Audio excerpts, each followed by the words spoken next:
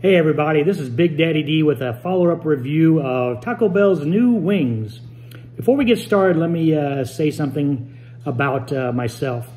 As I've gotten older, I realized that certain foods, specifically spicy foods, don't necessarily sit well with me, and I usually pay for it the next day. Having said that, after eating all 4 boxes of those Taco Bell wings and dipping them in their ranch dressing sauce, which by the way was nice and creamy, when I opened up the container, it looked like I needed to kind of stir it up, like maybe it had kind of coagulated and needed to be mixed up. That's neither here nor there. But it had a nice flavor to it. It had a little kick to it, maybe jalapeno flavored, I'm not quite sure. But it wasn't overbearing. It wasn't to the point where I felt like my mouth was on fire, but it was pleasant, and it added to the wings that basically really didn't have any taste, so it gave them a little flavor.